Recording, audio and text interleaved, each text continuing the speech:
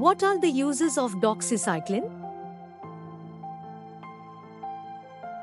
It is used to treat urinary and genital infections like chlamydia, syphilis, urethritis, pelvic inflammatory disease, PID, and chancroid.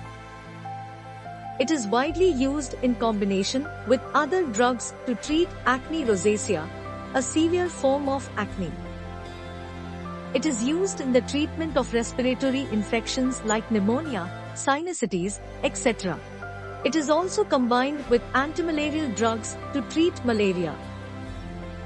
It is also used to treat Lyme disease, an infection caused by ticks resulting in spreading rash, fever, and joint pains.